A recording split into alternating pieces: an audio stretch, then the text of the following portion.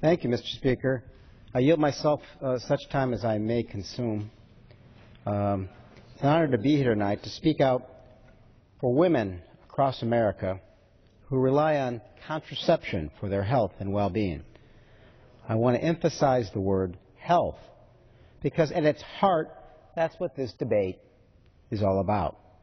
There's been a great deal of discussion about religion in the debate, but we want to use tonight to remind policymakers and Americans everywhere what's really at stake when we talk about contraception, and that's the health and well-being of millions of women and their families.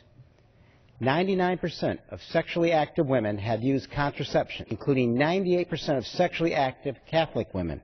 More than half of women between the ages of 18 and 34 have struggled to afford contraception.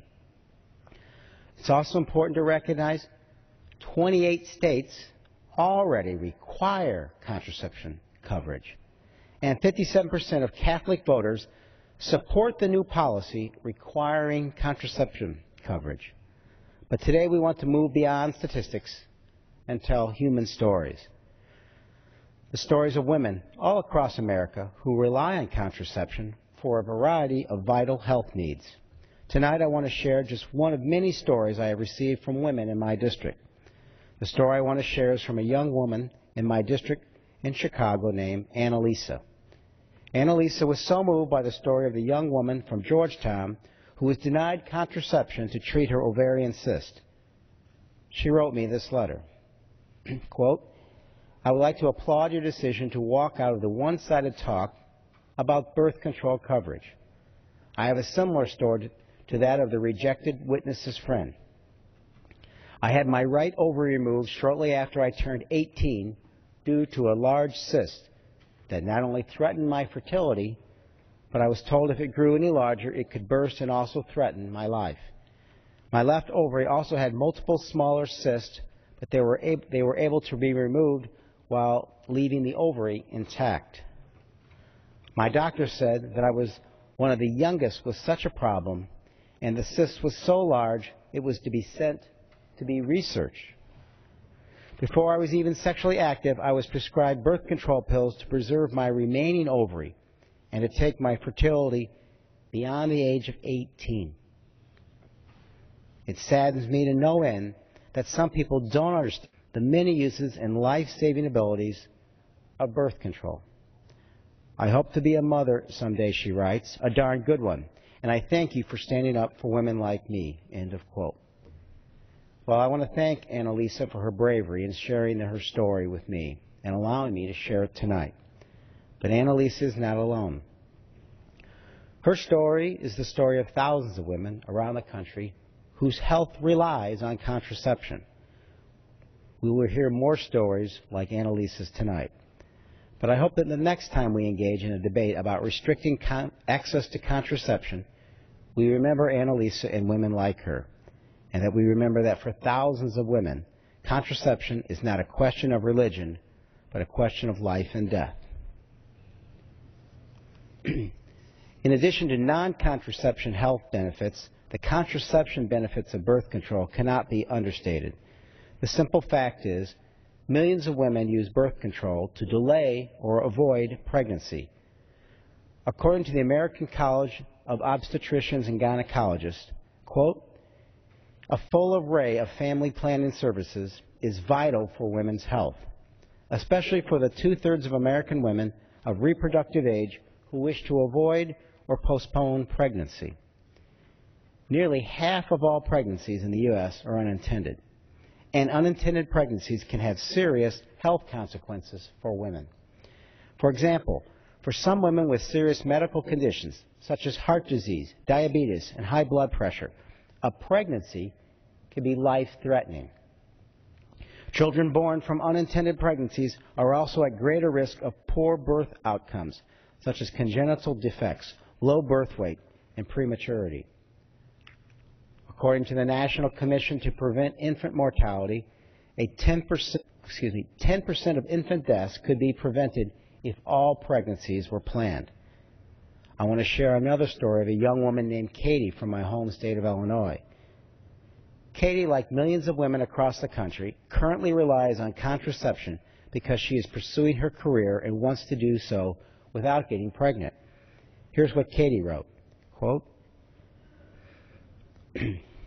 "Birth control is important to me personally because I am a 23-year-old medical student that would be distraught if I became pregnant. Don't get me wrong, I love children and dream of the day that I can become a mother," she writes, "but that time isn't now. That time isn't when I have $81,000 in medical school debt after just 2 years of medical school. That time isn't when I study for most hours of the day. That time isn't when I have no job and my only source of, quote, income is the overpayment checks I receive from my financial aid. Birth control is important to me because I can't be a mother right now, but I want to have the option in the future. Birth control gives me the option to retain a somewhat normal, intimate life with my partner of 8 years while still protecting my dreams of a future in medicine. That future would be extremely hard to obtain with an infant to care for." End of quote. Contraception has transformed our society by allowing women like Katie to take their own health and their own future into their own hands. Women have the power to decide when and how many children to have, which has allowed them to pursue successful careers and enter the workforce like never before. But in the end, this is not about work versus home life. This is about empowering women to decide for themselves. Birth control lets women choose their own life's path, and that's vital that we protect it.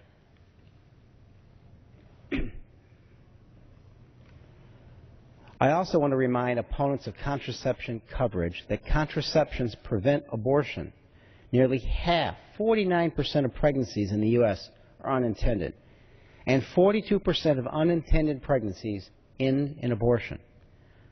Although abortion and contraception are 1 degree removed, it is easy to see that increased use of contraception will reduce unintended pregnancies and therefore reduce abortion rates.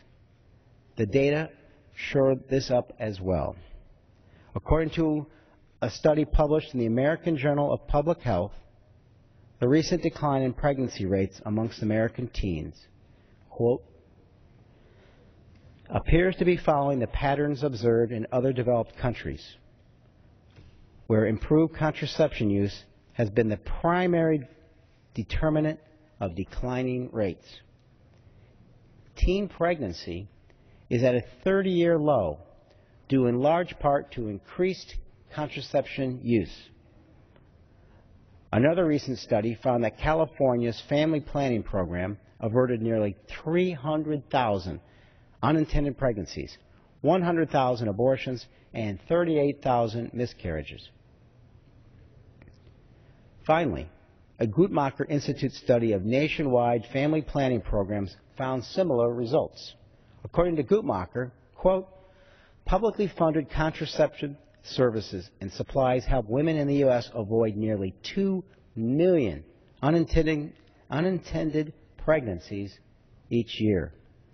Quote, in the absence of such services from family planning centers and from doctors serving Medicaid patients, estimated U.S. unintended pregnancy, abortion, and unintended birth would be nearly 2/3 higher among women overall, and nearly twice as high among poor women."